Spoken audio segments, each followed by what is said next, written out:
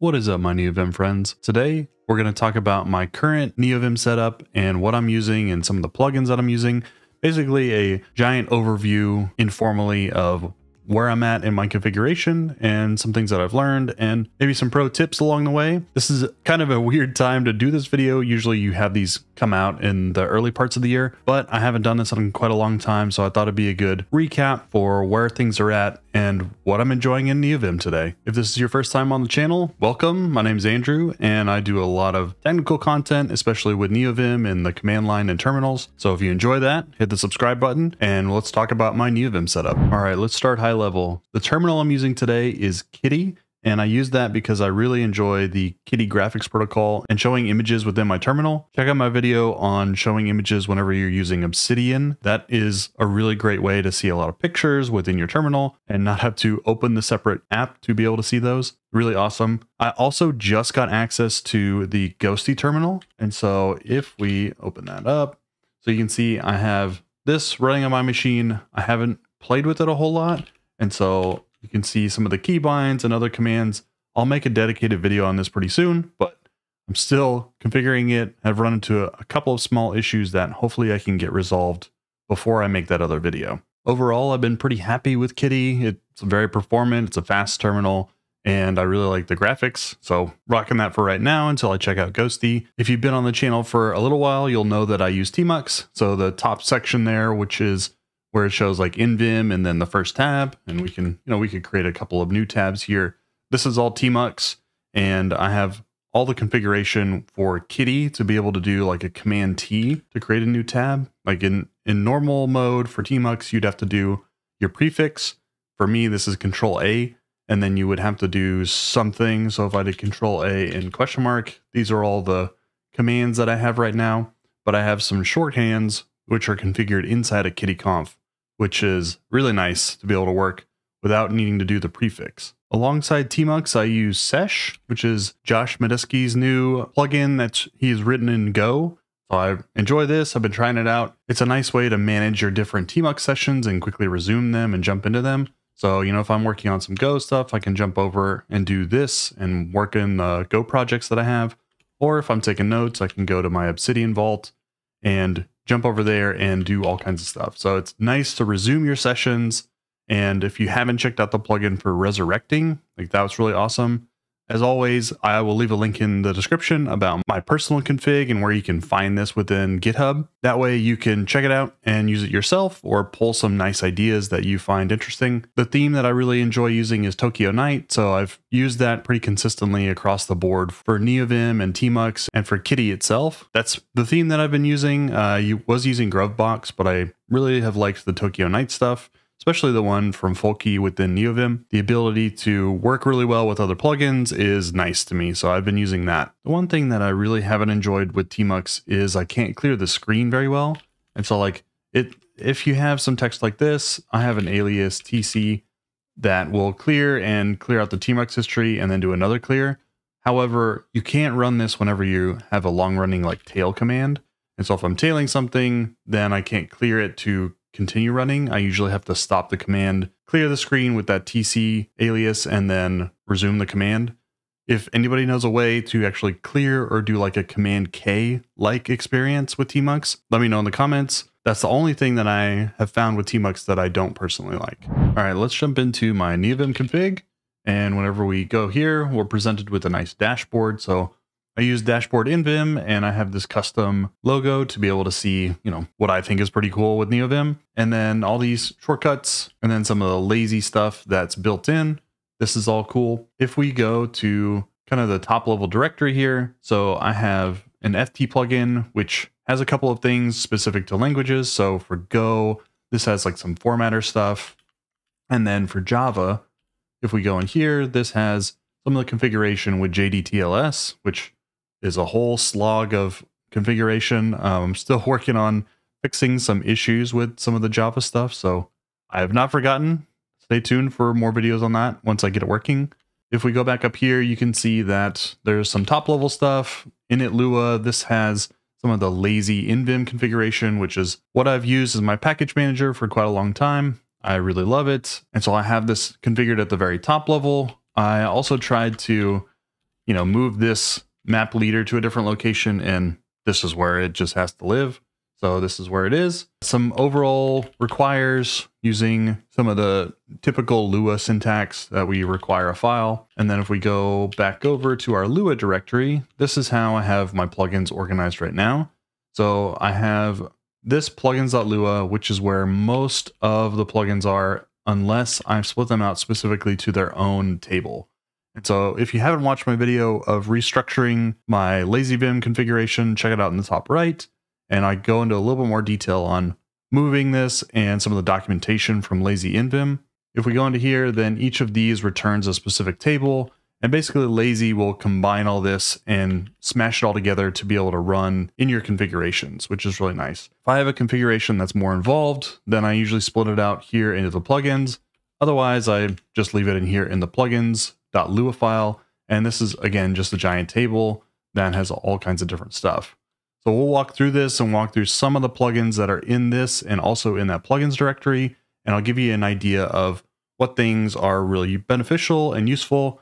I have a lot of plugins in here. I constantly debate whether I truly need them all or whether I'm just experimenting with them, which I would encourage anybody to also do. Like, go through your plugins every once in a while, see if you actually use them or if you can get rid of them, save you a little bit of headache whenever you have to upgrade or maintain them. A lot of the things that I have are really helpful. Some are just some visual niceties that are good to have around, but are not quite necessary for my daily workflow. All right, let's start with the individual files and kind of run through at a high level some of these. I won't go into depth. I've covered these in other videos, but generally I'll give an overview and what I've found useful and how I've configured these. So the first one is Codium. And so this is one of the AI tools I've been using recently. If you start typing in something, like if we did another return, we should see some autocomplete here, and then we can Control G to autocomplete it. This is really useful for, I'm learning some Golang. It's been really useful to understand some of the patterns there and be able to see different alternatives. This is less useful inside of a markdown file because it just generates garbage that I have to clear out. So I have it disabled for markdown files for my notes. I also haven't found it as useful in whenever I'm tweaking my Neovim config, but I've left it on to kind of continue to experiment with it. I've been really happy with Codium. It's a free tool. If you don't have a tool that you're integrated with or that you're using for your autocomplete, check this one out. I know that there's an issue with SuperMaven, which is another one people use where it's reading all of your open buffers in Neovim, which seems kind of nefarious to me. So if you want a tool to check out, I would recommend Codium to get started and have a smart AI assist for your autocomplete. All right, next up we have GP Lua. And so this one I also made a video about in the same AI tools that I'll link in the top right. This one you can have a conversation. So if you crack this open with GP Chat New, then this will open up a new buffer and you can ask it all kinds of stuff.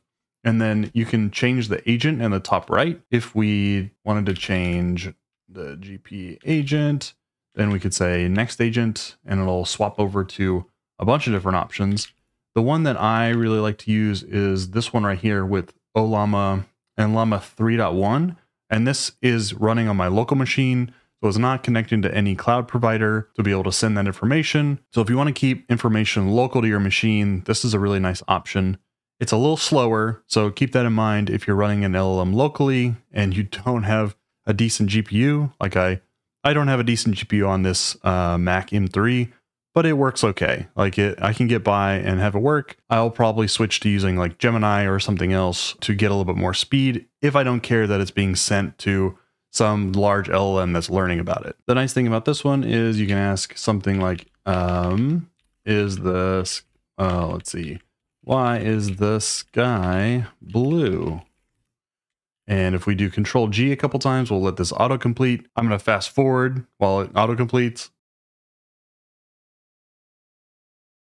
All right, we've now seen this complete its message. It took a little bit of time. Maybe another reason why I'm probably going to switch to using Gemini or some other thing, because this just takes too long on the machine.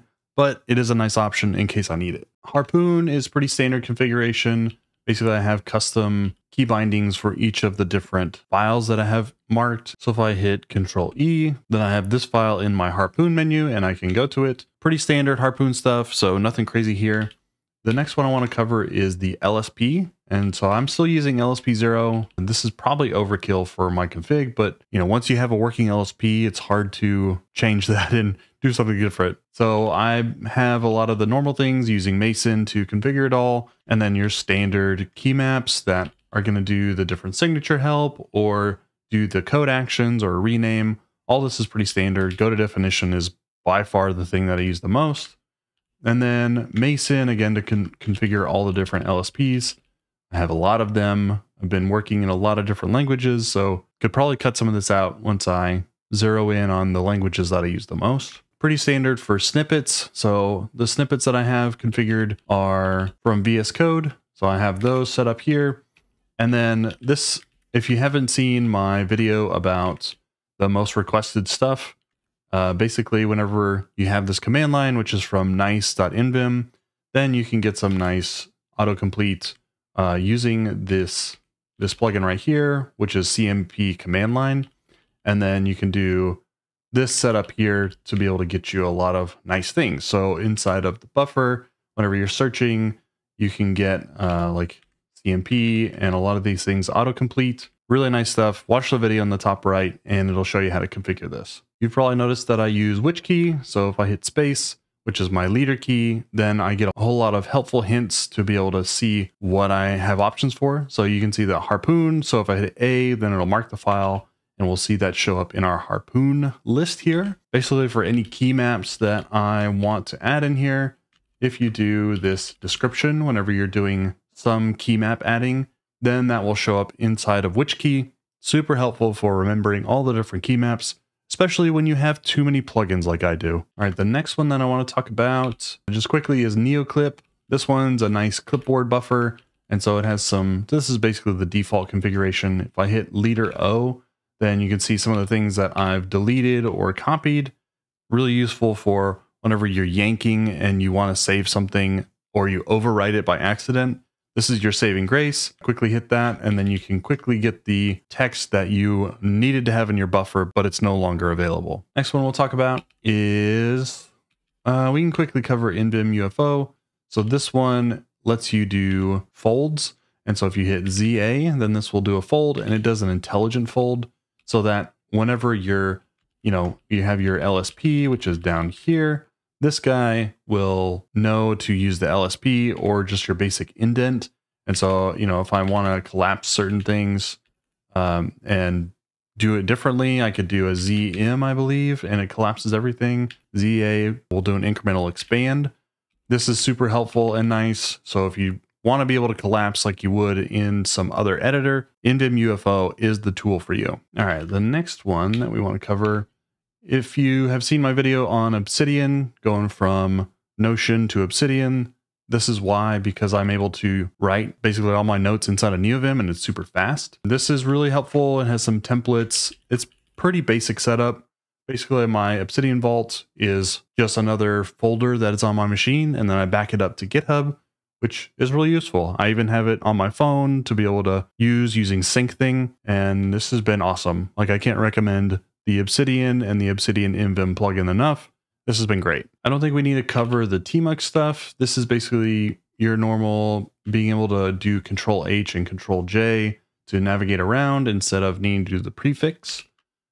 And then telescope, this also goes kind of without much introduction. If you're not using telescope, this is the best way to find files, to be able to find text within your project. And then I have a few different extensions. And so these are all the ones that I have. I have nice, I have this advanced git search, which is okay.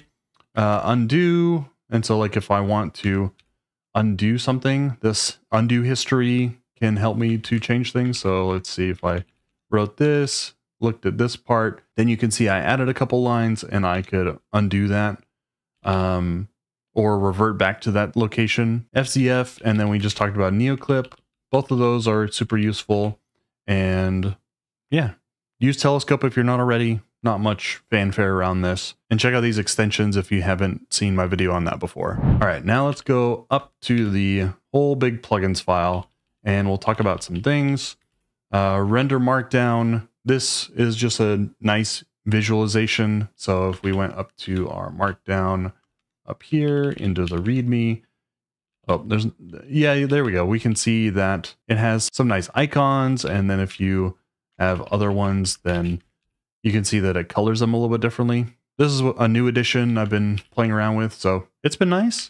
If we come down here, if you want to do any Neovim development, this is a really good one to have. So you have the built-in plugins and libraries. This image in Vim is how I show images within Neovim. Check out my video on that. I'll link it in the top right. And let's see, if we go down a little bit, oil.invim is one that I use constantly. As you can see, the way that we've been navigating is using oil in Vim. I have a dedicated video on that as well. This has been great. I want to check out mini.files and do a comparison between that and oil in Vim. I personally love oil in Vim, and so I'm curious to see if maybe some of the mini files stuff is pretty good. I've heard it's really good. If you use it, let me know in the comments and I will be sure to check it out, and be sure to subscribe because I will likely make a video about that. One of the plugins that I am constantly using kind of as a crutch is Vim Float Term. There it is. Vim Float Term. This one, if we do FT, this will create a new floating window, and it's nice because you can hide it and bring it back. And so you can run a command, get back to where you're editing, and it's super useful. You could also crack open like a terminal if you wanted to and have it in like a split or something like that. This one just is nice for me, and I'm able to run a lot of the git commands. And so, you know, if I have some git operation, I'm super familiar with the CLI tool, and I can run all of that from the command line. Kind of, again, my crutch because I haven't used other things like Vim Fugitive as much as I should, but that also is a good one for Git. If you want an embedded terminal that just kind of opens up and floats and you can configure it, highly recommend Vim Float Term. Another plugin that I'm constantly using and I really appreciate is Neotest. So you can add your own language-specific Neotest plugins to this and be able to run tests within whatever the project is. This pretty consistently works out of the box. I haven't had a lot of issues with this. There's a little bit of custom stuff with JavaScript, but everything else is, you know, install it and it works right away. And you get some nice things on the left-hand side with check marks that let you know that your tests are working. You get a nice little panel on the bottom. And so if you crack that open, you can see, you know, in the bottom there, the output panel. I don't have any tests at the moment, but it's super helpful and nice. I recommend it whenever you're running tests. Another couple plugins that I have loved and really enjoy and have made my workflow easy is this Git Signs. And you can see some of that information in the left-hand side. So like whenever I have a change here or a change like that or a delete, then you can see in the left-hand side, it indicates it. Now I have a couple of shortcuts to remove or like revert a specific line. So if we do H, then you can see all the Git sign stuff, and we can say B for blame line or D to diff this. A lot of times I revert it or reset the hunk in Git signs language. So I can do that and quickly revert that. Super useful for going through a file where I'm adding to-dos or something else and I need to revert those and clean those up. It kind of works in conjunction with this other plugin called Unimpaired, which is a Tim Pope plugin. And so if we do this bracket C or other bracket C, then it will jump to where we have changes in the file. So if we do this and we go up a little bit and we do a bracket C, it'll jump me back to where I have changes, which is really helpful for, especially whenever you have a large file and you need to make some changes and go back to where you just made changes. The jump list can get you there, but it's not as consistent. This plugin gets you there right away, which is super helpful. Like I mentioned before, unimpaired, this is super useful. So if we do a bracket, then we have all these different things we can do. F will go to the previous file in the directory. B will jump us to a previous buffer or to the first buffer. So if you want to jump to different files, unimpaired is super useful. All right, the last plugin that I'll talk about is Flash. And this is another folky, awesome plugin. This one you can jump to different places. So if you hit S, then you can see it gray. This is what I also like about Tokyo Night. So you can do keys and H and it'll jump right to it. There's a bunch of other options. Check out my video about Flash to understand exactly what's going on. I've also done a bunch of videos comparing Flash with other ones. I intend to do one for Pounce in Vim. So stay tuned for that. That is upcoming. But Flash so far has been the thing that just works for me, and it works really well with my brain. So if I wanted to jump to dependencies, then I can just keep typing dependencies until it jumps there, which is really easy on my mind to be able to do. And that kind of at a high level is my Neovim configuration. If you're interested in any of the other plugins that you saw on the video or in my configuration that you saw outside of this video, let me know in the comments and I will talk more about them. Basically, I wanted to give an overview of some of the key players in my config so that you can install those and make use of them today. As always, thank you for watching. Appreciate everybody watching the videos and reading the articles that I put out. Y'all are awesome. And I hope to make a lot more of these videos soon, and especially one for Ghosty and for that pounce.invim. Those are two I'm really looking forward to. Oh, and mini files. That's also another one. Too many video ideas. That's really my problem right now. Thank you again for watching, and I will see y'all in the next one.